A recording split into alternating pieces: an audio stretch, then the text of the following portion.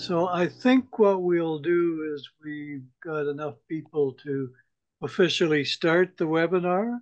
And as we traditionally do, I'd ask Nathan to run the land acknowledgement for the session, please. We acknowledge that the land the Go Open Data Association is webcasting from is the traditional territory of the Mississaugas of the Credit, the Anishinaabeg, the Chippewa, the Haudenosaunee, and the Wendat peoples. We also acknowledge that Toronto is covered by Treaty 13 with the Mississaugas of the Credit and is home to many diverse First Nations, Inuit, and Métis peoples. Toronto was built on sacred land that is part of an agreement between Indigenous peoples and extended to allied nations to peacefully and respectfully care for it.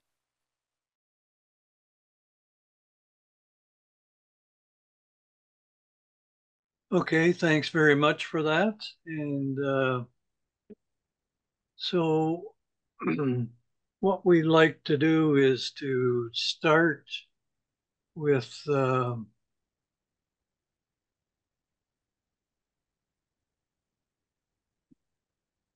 little bit of history here. We're talking about collaboration, and with that, I went back and found a presentation that I had made back in 2010. And you may see some similarities to where we are or are not today. And collaboration and citizen engagement was a big part of that. So one of the things, and back in the day, back then, there was something called Wordle, where you could put in a whole whack of text, and it populated what was most prominent. And when we looked at open government and open data, the highlighted terms came up very large, and collaboration being one of them. So the open government framework itself was identified as having a number of components: collaboration and participation, open data, organization, the culture of Gov 2.0. Back then it was called Gov 2.0, policies and standards and technology. So the collaboration part of it, I'm not going to read all of this, but from previous events that I had been at around collaboration, there were a couple of key quotes that I really liked. They are reality. All of us is smarter than one of us.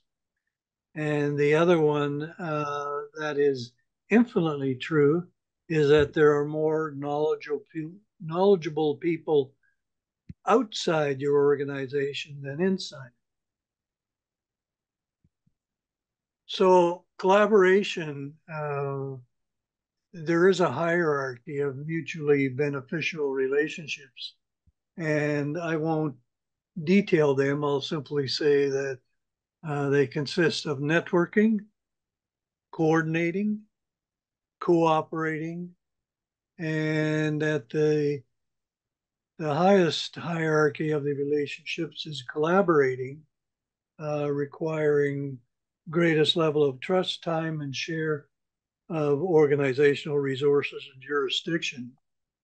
The important point here is that there is a continuum, and we're all at differing levels of that continuum.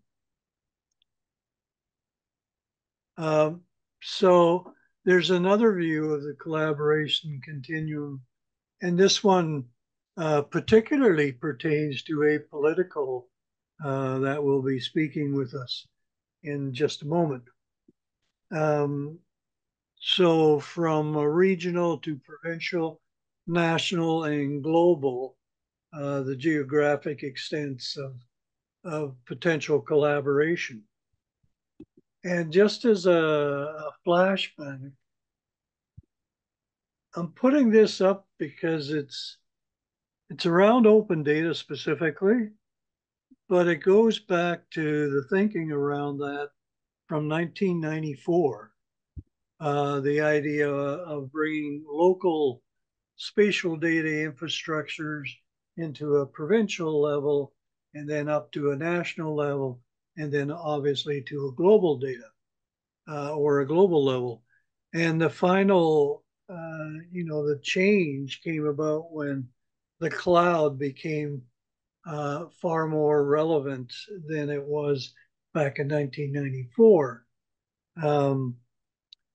So the idea of OpenDataCA.ca coming from the public sector data coming in to external data sources like the World Bank, uh, then academia, nonprofits, and community groups, and then initiatives like OpenStreetMap and community updates.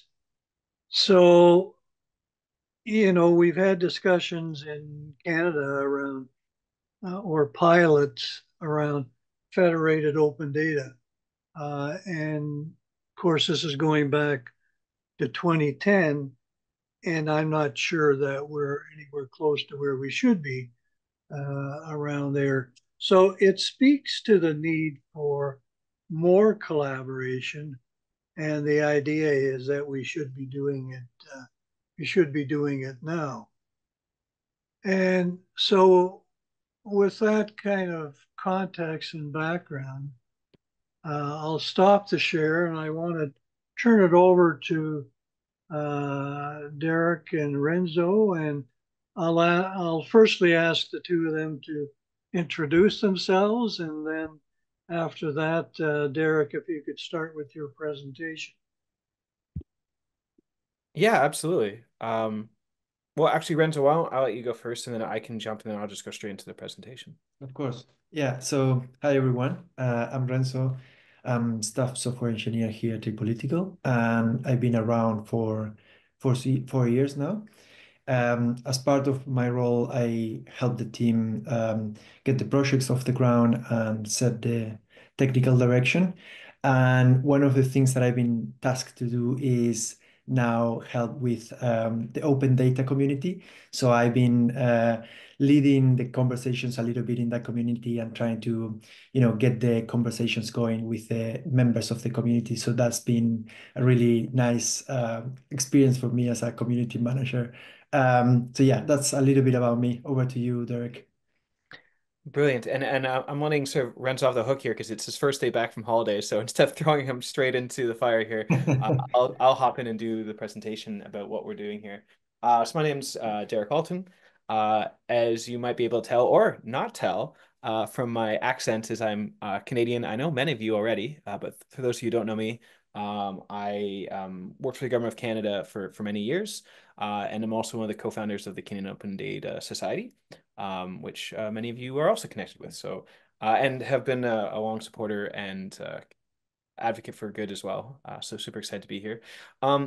It's interesting. So when you move to UK, land acknowledgements aren't really a thing here.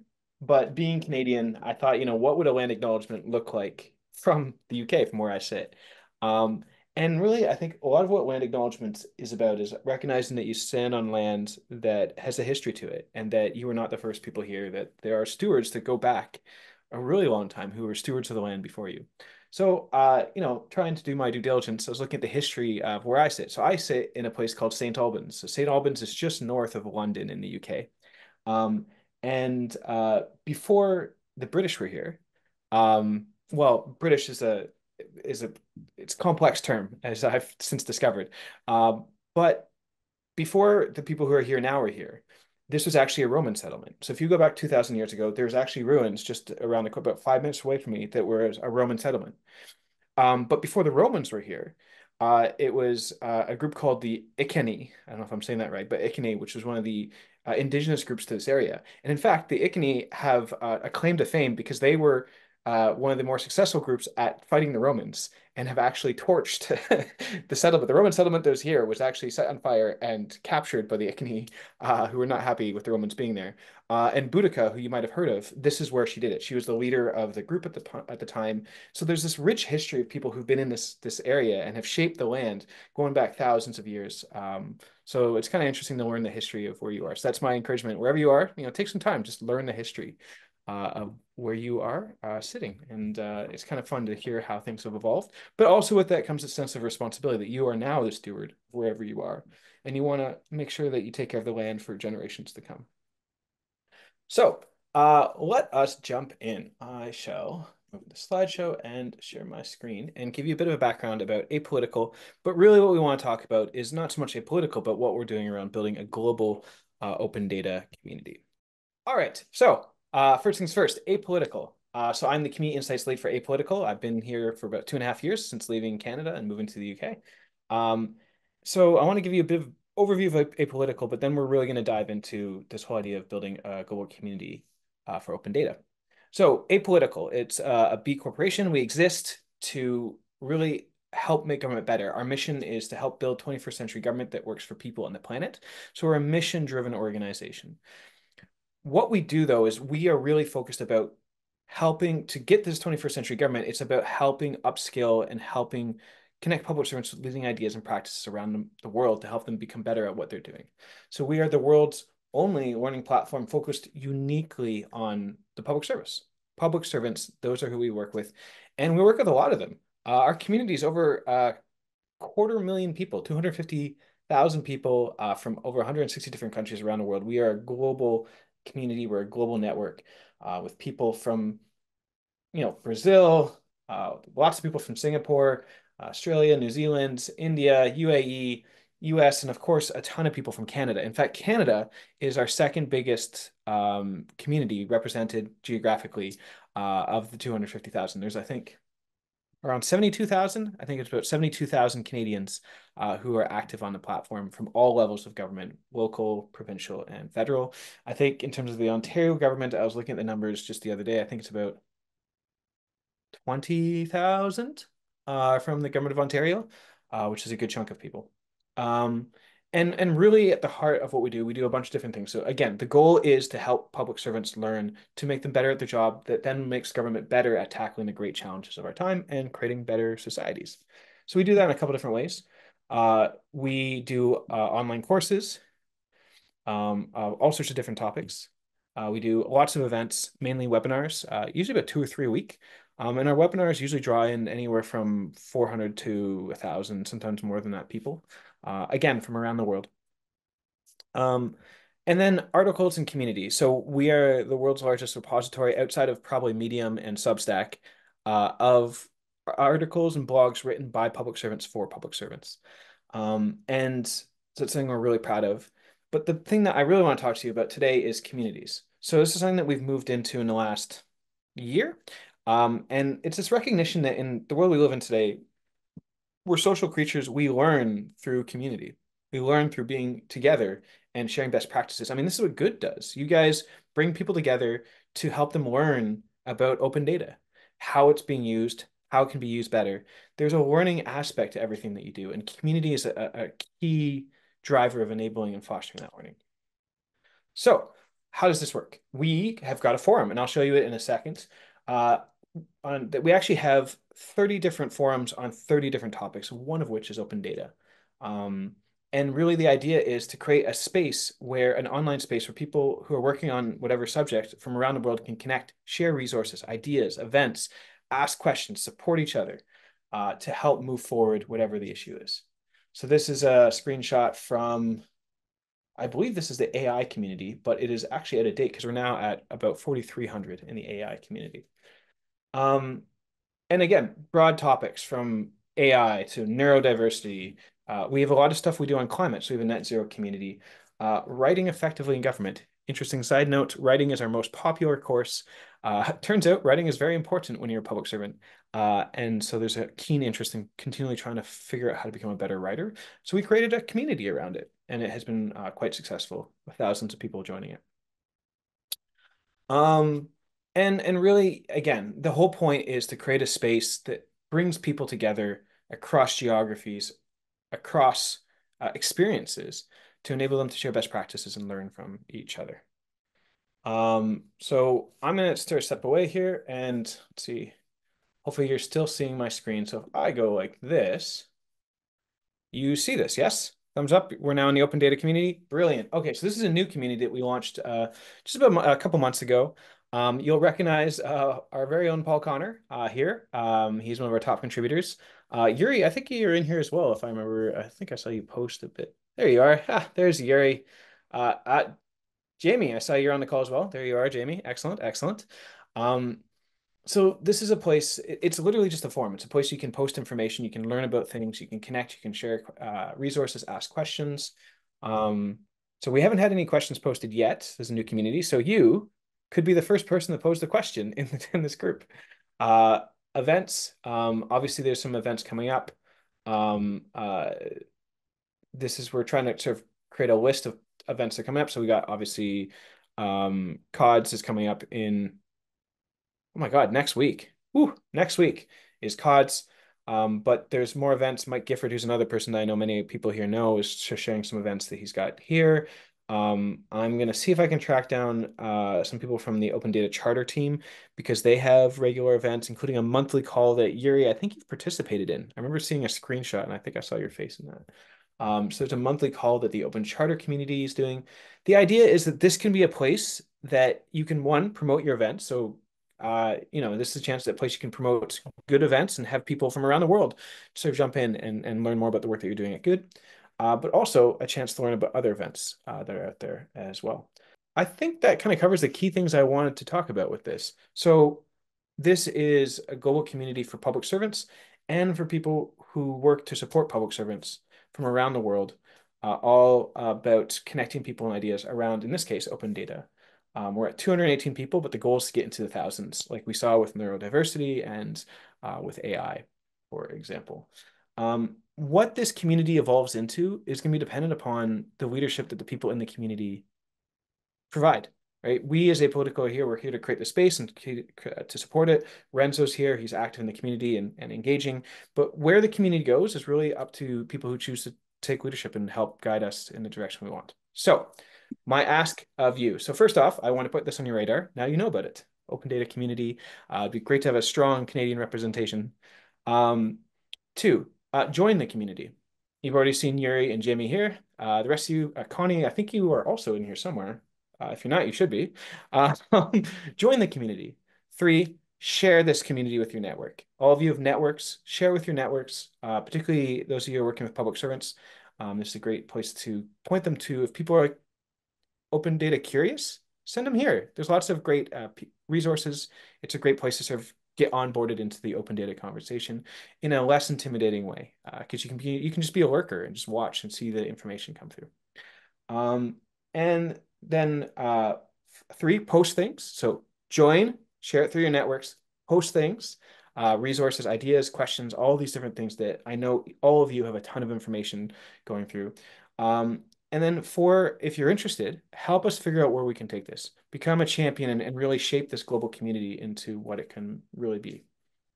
Renzo, is there anything else I should say beyond that? Anything you want to Well, add? just a caveat there. You could even invite colleagues directly from the platform there with the invite functionality.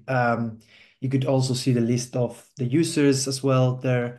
But I mean, most of you are already familiarized with the platform.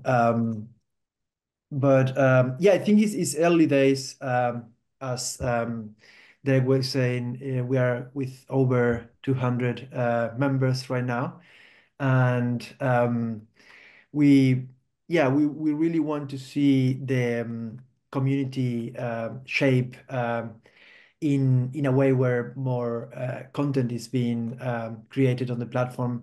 I think there's also a big opportunity for us to start diversifying a little bit more the platform where members can start joining from different locations. I think right now in the open data community, we mostly have users from the North Globe.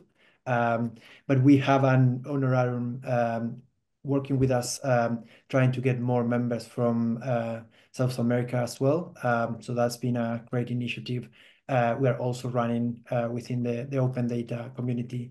So yeah, I think you, Derek, cover most of the bases right now. Sorry, somehow I got logged out mid-presentation. So now we're logged back in. You can see the list here of different people from all over the place. Yeah, and like Renzo said, we're keen to get more into the global south. Marissa is a person working with out of Argentina, who's helping us there, but also the Open Data Charter team, which is has a very strong global south presence in Latin America. I had no idea that the open data community is incredibly strong in Latin America, and so they're going to work with us to help. Oh, there's Connie. I knew you were in here somewhere, Connie. Um, and yeah, so the open data community from Argentina and from Latin America more generally, we're hoping to bring in. The other thing that I'm very excited about, and I'm not going to put Renzo on the spot about timelines because I know you probably don't know, but internationalization is something that's on our roadmap for early next year. And that's going to be a game changer. The ability to be in a community, because right now this is very English, this platform, but the world is not very English. It is many languages. And so we're very excited to have internationalization in 2025 that will allow people to engage in the platform in a language of their choice. And that means that you'll be able to engage and talk directly with people from Brazil, from Japan, from all over the place, and they'll be talking to you in their first language, and you'll be able to talk to them in your first language. And it'll be machine translated. It won't be perfect, but it'll be good enough to enable the sharing of information, which I think will really just open the world up in terms of sharing and connection around the world. Well, why don't we stop there and really turn over to you. What questions do you have? And if you don't have any questions for me, I definitely have questions for you. So, but I'm going to give you a chance first to sort of hear what sort of feedback, thoughts, reflections, questions, concerns, ideas you have for us. Well, let me start off uh, with thanking Apolitical for all of the great work they do. But in regards to the communities, I'm a member of a number of different communities of practice. And typically, when we're having online conversations, there is kind of feedback into my inbox automatically when something new comes up, like in GC Collab, right? Mm-hmm. But we don't have that yet, as I understand it, with Apolitical, and I'm just wondering when that might happen. I can probably speak to part of this, and Renzo, you can then jump into all the gaps I have in my response. But I mean, there's definitely some like you will get email. So email is the main place that you get notifications from this community. So it's linked to your email. You'll get a weekly digest of the content coming out of the communities that you're part of that comes out, I believe, either Monday or Tuesday. I think it's Monday.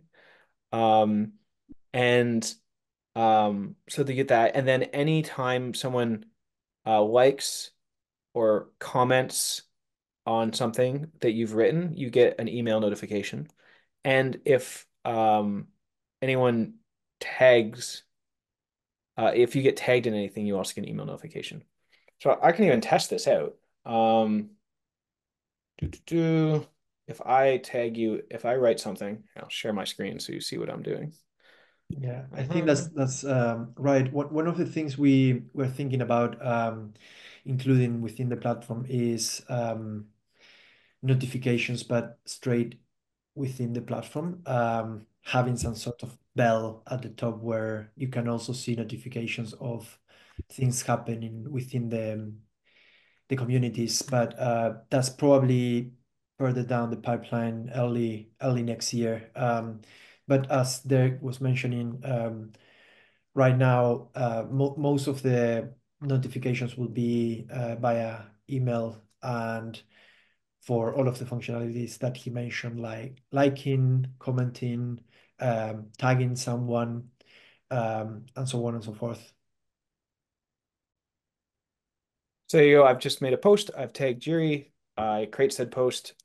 Yuri, you should now get, if you go to your emails, you should have a notification saying, hey, Derek has tagged you in a post. And so you should get a notification. Yeah, I'm looking at my emails now and I get something that says this week on Apolitical, Mhm.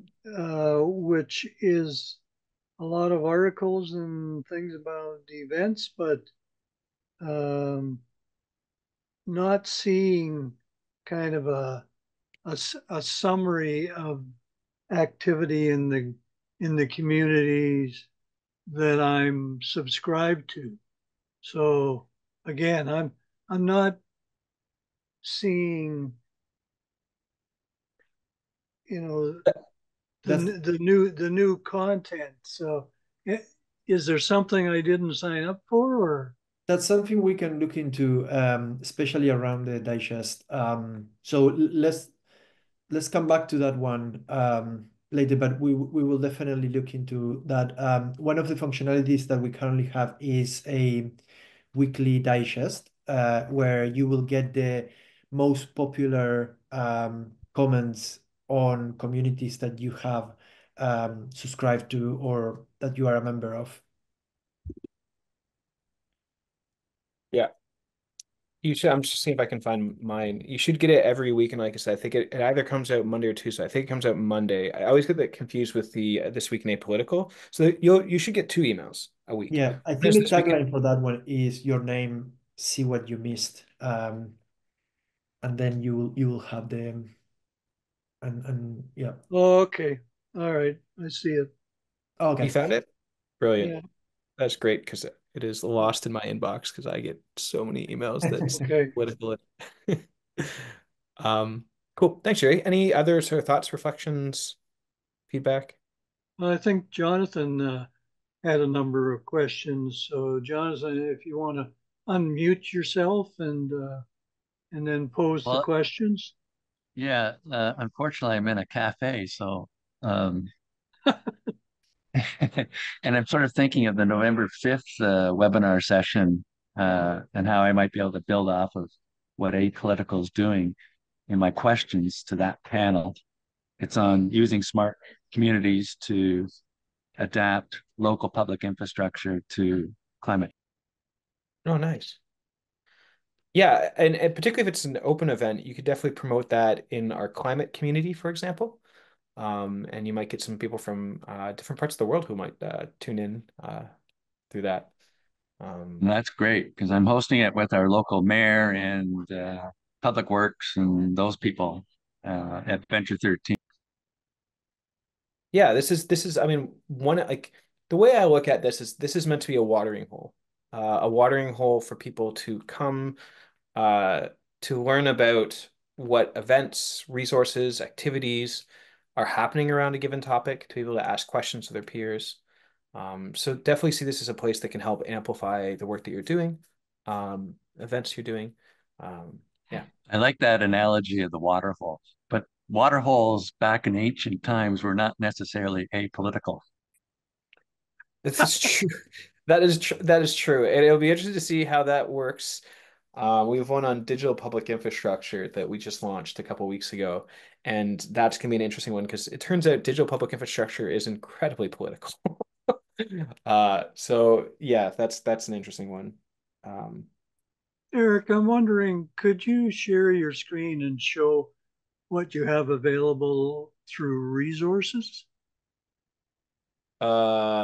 sure. I'm trying to understand your question. So what specifically do you want me to share?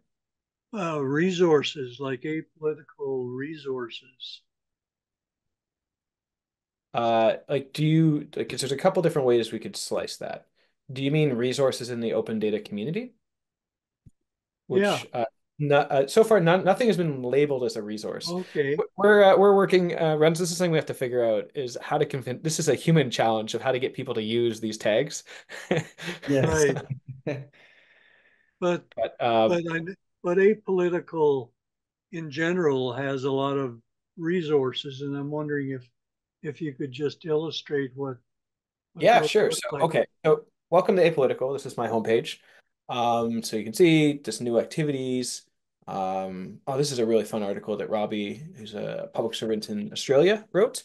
It's quite good. Upcoming events. This is events that Apolitical is doing on a range of different topics, communities, programs, program areas. So here we've got, we're doing a lot of stuff around digital training in the UK, an AI campus, climate campus. Yeah, so there's lots of things happening here. Oh, newsletters. There's lots of interesting newsletters, weekly. This is one that no, which one's the Apolitical View is the one that Robin writes, I think, right? That's the one that Robin writes. That's right. This Week in Apolitical is sort of what Yuri was mentioning, that you get in your inbox. Um, Anyways, there's tons of different resources and a myriad of different topics. So let's take, for example, Hey, open. wait, hey, wait. Take the UK digital twin one as your example, because that'll feed into our November 5th webinar. UK Digital Twin. Sorry, what do you mean? You just highlighted it in one of the postings, the UK's digital twin work. Did I? Oh, sorry. No, I think I might misspoke. Digital transformation. This is digital Sorry, I thought transformation. it was digital twin. I was getting all excited. That said, I'm pretty sure we've got at least something in here about digital twins. So if you just search, The reason is because Infrastructure Ontario is doing a $5 million pilot with the UK on subsurface infrastructure, like how to digitize it with a digital twin. Oh, really? So wait, the UK and Ontario are working together on this? Yeah, it's a $5 million pilot with the Ontario's Infrastructure Ontario, which is a Crown corporation, and the UK. I've forgotten the name of it, but Oh, it's interesting. posted. And we're having somebody talk about that Huh. November 5th, our next one.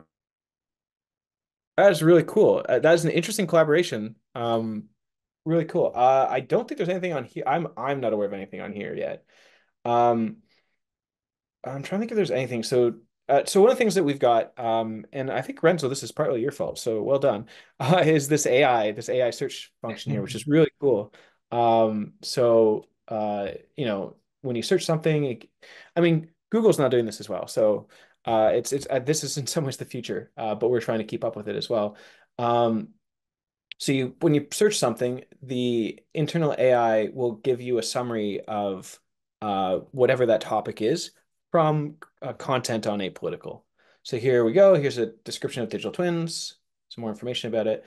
And this is drawn from these two articles. So That's Derek, what in a it's. way, what you're doing is you're personalizing ChatGPT-4. ChatGPT-4 is using old data. Mm. And what I like about this is that it's the humans in the loop. It's also a more specific data set. So this is trained on the data set from Apolitical, and Apolitical's content is all related to public service. It's either created with or by public servants. Um, like all of our content is either with or by public servants. So it's much more focused. The quality, I think, is higher than you would. Well, I think the quality is definitely higher than if you just searched on Google or the data that ChatGPT is pulling from. So let's put in open data and see what comes back. This is a bit of a broader topic, so we should get more. Yeah, perhaps one of the caveats to mention here is that at the moment the results being surfaced with the search system will only take into consideration the articles that we have on the platform. But one of the things that we want to start doing in the future is incorporating the content from courses and perhaps the transcripts of events, and also some of the information we have on communities if the communities are open. Yep. So So, and would you be able to aggregate information from past events like our conferences or our webinars? Would you be able to our YouTube postings or social media? would you have a way of sort of aggregating specifically to that community of practice? If I think if the content lives within Apolitical, we will have the chance to do that. So as I was saying, right now this will only work with articles, but in the future, if we have that content on communities, for instance, and you are sharing some specific links, we could probably get the information from there to feed the AI system. Yeah, and that's specifically the AI Yeah, function. that's right. The search function currently does pull from a broader set of data in Apolitical. So Mhm. the AI is specifically right now just trained on articles, whereas the search, it's articles. You can see it's articles, it's community, it's courses, it's events, um, and Q&A, which is what predated uh, communities. That's sort of Mhm. our first run at that. Yeah, so that gives you an idea. So these are like, oh, there's again, Paul popped up. Paul's written an article. So we're in a couple articles actually now. Look at it. Obviously, with regards to communities, we've got open data. There's also an open source community that I suspect many people will be interested in. There's a actually, you know what? Can I go here? Um, this gives you an idea of all the different communities we have currently. And if there's a community that we don't have that you think we should have, reach out to us, let us know. We are always creating new communities in response to what people want to see. The key thing for us is we just never want to do anything on our own. We always want to do it in collaboration with others. So the open data community is done in collaboration with Good, with CODS, with the OGP, with Open Data Institute, Open UK. There's about 5 different organizations that have agreed to sort of help make this community happen, including you. So thank you for that. Yeah, so this gives you an idea of different topics. As I mentioned earlier, the AI community was our first one. It's also our most popular one. I know there's people here who've lots of thoughts on AI, so pop into the AI community and you can see lots of activity happening there.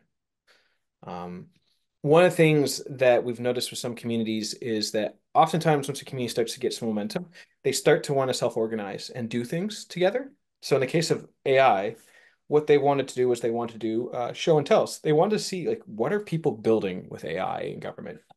And so they now have, I don't think it's quite monthly. I think it's every 6 weeks. Every 6 weeks, they do a show and tell where a different government comes and shares a bunch of the stuff that they've been building. And it's a chance to sort of see behind, underneath the hood, understand how they've built this. A chance for people to ask questions like, how did you solve how did you deal with illegal? What's the data governance model for how your AI that you're using? What's privacy? How are you dealing with these privacy concerns, stuff like that. So that's what this community has done. And so there's definitely an opportunity for the open data community to likewise start organizing something. We've also seen there's other things that are quite popular. Ask Me Anythings are really popular, an effective way to get momentum and engagement on a community, particularly on a topic. We just did an Ask Me Anything last week with digital accessibility. We had someone from Delaware, the government of Delaware, um, who did an AMA. And I've actually really enjoyed the AMAs because they've been really, yeah, Andrew did. So Andrew did an AMA, and he had his good questions and his answers were really good. Andrew did a really good job responding to all these different questions, and yeah, so I kind of put this to you, like this is a community that you guys are helping with. What ideas do you have to make this community sing? How can we really make this into the place to go on anything to do with open data? And through this, people then can discover, the stuff that Good's doing, for example, the stuff that Misa is doing, for example, the stuff that CODS is doing, all these different things. This is meant to be a place of discovery as well. Any other thoughts, questions? Well, more of a comment, Derek. You you know you speak to the focus being on, you know, government members, but in fact, many of the members are not public servants. They are in nonprofits, you know, such as Good and CODS and MISA. But MISA is more government oriented. But I'm not clear when you speak about apolitical, some people may think that it's only for government employees, which I don't believe is the case. So the way, well, show, don't tell. We have, who can join? So the mission of Apolitical is really about, the mission of Apolitical is about making government work better. Now, to make government work better is not just a project of public servants. It's a project of all of us. We all have a role to play in helping make government better. And so Apolitical is really focused on like, okay, if we want to make government better, we are focusing on public servants as our primary audience, but our secondary audience is all these different people who are involved, you know, in things like academics, think tanks, you know, non-government organizations, consultants that work directly with governments. Um, so that's how I guess would answer your question, Yuri, is like the mission is to make government better. That is all of our responsibility and opportunity. Public servants are the primary vehicle that we're focusing on, but around them is a whole constellation of people, like many of the people who are here on this call who aren't officially public servants, but have a play a role in helping make government better by bringing forward really good ideas, by implementing some of the things the government's doing. The government doesn't do stuff on its own. It works with all sorts of different groups to implement policies and programs. Yeah, and to push government to do things better. There's a whole advocacy piece to this as well. So, Okay, thank you. Jonathan, you had another question, I believe. Well, I've got more than one question, but the one question I posted in the chat is how you might leverage this apolitical tool to support this Infrastructure Ontario UK collaboration on digital twins. Because there you see you're dealing with a crown corporation, so public servants, and then the ecosystem surrounding them to make government work more effectively would include, like ourselves, an NGO, and I would argue for consultants that are social entrepreneurs, so like the Corp Bs, not just your typical big tech firms that hire their supply chain people. so Jonathan, if I understand you correctly, your question specifically like on this is a particular use case. What can a I'm putting out a challenge for you to demonstrate to us, members of CODS and Good, how we might use your tool to make government better through this $5 million initiative between the Ontario government and the UK. Well, Jonathan, if I were you, what I would do, how I would use this platform to support the work that you're doing, I think there's a couple things. So one is it also depends on what your goal is, right? So if your goal is awareness, I think there's a couple of ways you can raise awareness about this project, just get more eyeballs on it. One is writing an article about it and then sharing that in a bunch of, well, one that we will share that article out through our network of 250,000. But then also sharing that article in particular communities to generate interest and buzz. So that's one. The second thing, though, is if you have something more specific, you're like, I want to see examples of digital twins in action. Who else is doing digital twin work that can help with this? That's a great question. That would probably make sense if I were you. I would post that in probably this community here, digital trans. In fact, I would post it in a couple communities. But digital transformation is a good one. And pose as a question, like who is doing work on digital twins? And what advice do you have to make it a successful project? If you make that post here and then tag me, I will tag some people I know who've done work on digital twins. I'm going through my head. There's a couple people I know who've Yeah, played around with digital twins. yeah. You have to remember that it's digital twin, like smart technologies to. Yeah, that I would post that. I would post it here, the digital transformation community. And given the way you framed it, I would also probably post it in the where's it here? Digital public infrastructure community as well. Because you'll get different audiences. They're coming at it from different angles, right? So these people are really interested in the infrastructure question. Whereas the digital transformation people are much more interested in the digital question. Um, and so I think you'll get different people who will engage with it in different communities and different pieces of information. Yeah, post some stuff in there, tag me so I can then, I mean, we're still in the early days, so you need to do a bit of, I need to do a bit of polling people in. But there's a couple of people off the top of my head who I think would have some experiences. There's a guy, oh, I'm trying to remember his name. I can picture his face. Bruno from the who runs the lab for Amsterdam is really big into digital twins. And there's another person I know. He's on this community. Um, there's another person I know who's a digital twins person as well. There's a bunch of it. It's a growing area of interest within government. Anyways, this is an international community, so it'll be your chance to engage with people who are playing with these questions in different parts of the world, to hear how they're doing it and to learn from them.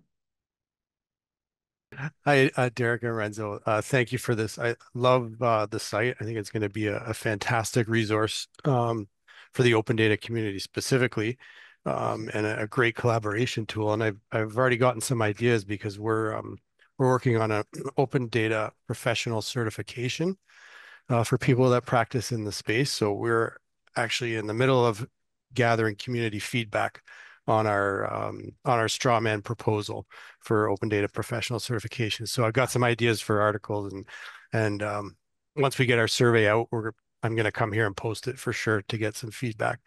I have a couple nitpicky things. Maybe I just missed them, but maybe just personal preference as well for the site. Is there a way to search specifically in the community for a post? I'm gonna toss that over to you, Renzo. That's a great question. Yes, right now we don't have the ability to search. This is definitely something we want to introduce within communities, which will make surfacing the content a lot easier for users. So we hear you, and we'll probably be working on that soon. But yeah, at the moment we don't have that yet in place. So recent is a feed where you have the post being ordered based on the timestamp, basically, and then popular are the posts who are most popular based on a particular ranking that we have, which takes into account the likes and the comments, but also has a decay. So over time, posts will go down the ranking. So those are the two ways we have to sort of surface the content, but we will definitely be introducing a search functionality soon. Okay, that's perfect. I'd love to hear that. Yeah, because there could be something in there that you've seen in the past and you're like, oh, I really want that, and I gotta Yeah. go find it. So that's great. The other thing is, again, this is just a minor technical thing, but all of the posts appear in these sort of similar sized rectangles. And as the post is too long to fit in there, it sort of fades. You can see it kind of fades out. And then to see the post, you click on it, it goes to a new page. Would it be possible to have maybe like a little arrow that would expand that post so you could see it all in line on the page instead, and then maybe click to go into it and add comments?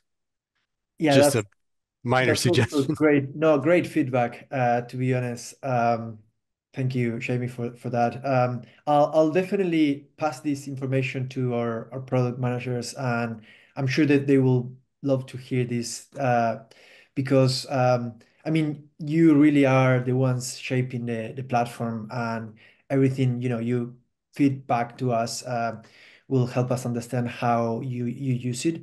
And I completely hear you with that sort of navigation issue where you have to go to a different page keep reading the post, which in most cases will be what you have to do because you want to add quite a bit of information on each post, so you don't get to see everything on that initial feed. So that's another really good comment.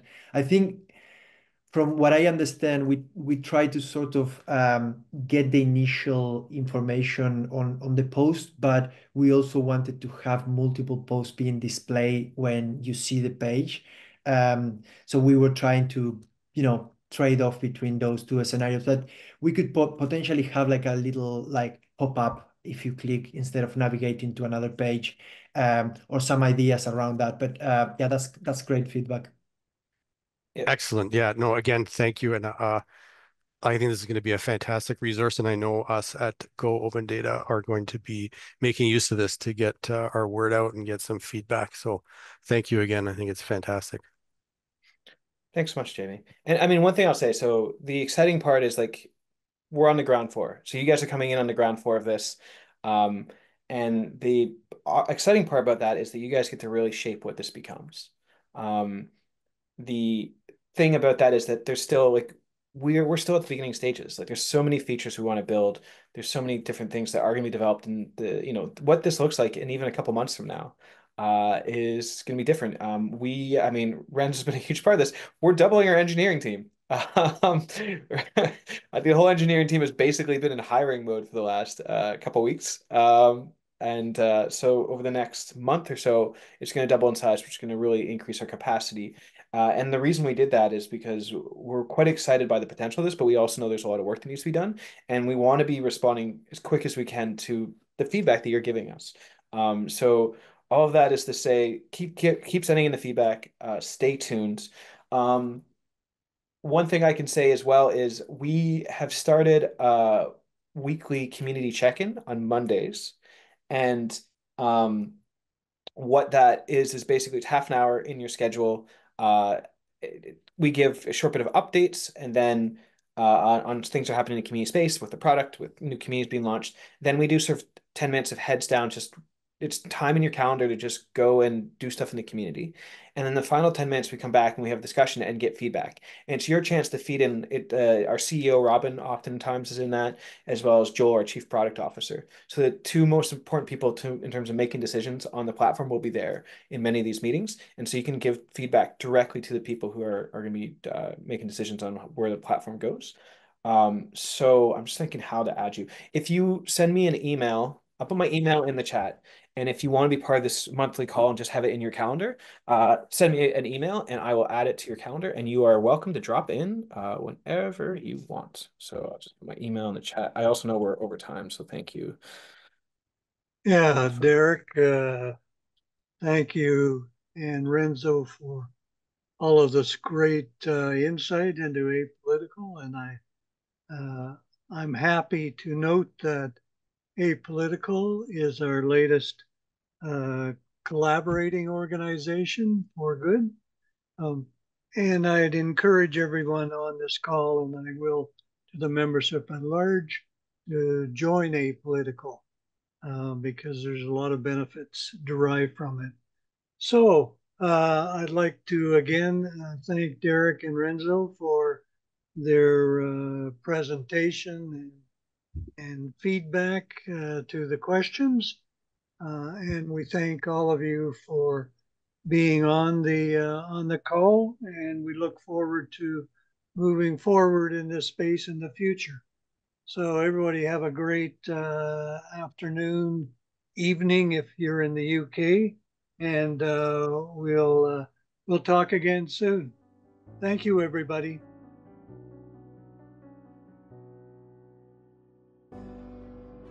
But it's interesting to see how little we've progressed. I mean, the big conversation right now is around data governance. Like ultimately, like this whole thing around AI has shifted our conversations around open data.